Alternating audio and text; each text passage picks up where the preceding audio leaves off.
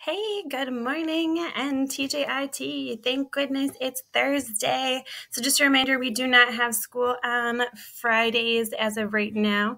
If you want to, you can use that time as your catch up for work. So I'm just going to go through and run through what to do for math.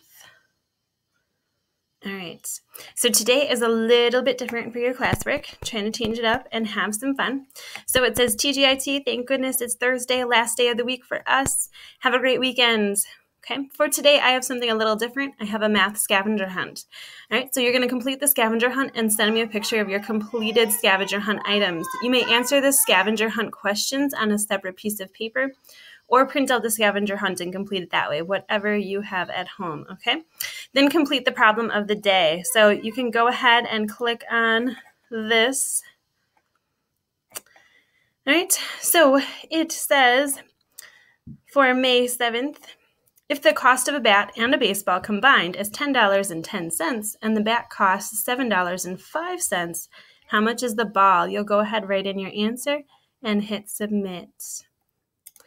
Okay, now for the math scavenger hunt, I have a math scavenger picture submission. If this is too much and you can't figure out how to do this, I completely understand, and you can just email me the pictures instead. I know that that might be a little bit easier, but so here it is. It says find 2 pencils and a blue crayon. How many items do you have? Okay, so you're going to take a picture of those 2 pencils and the blue crayon.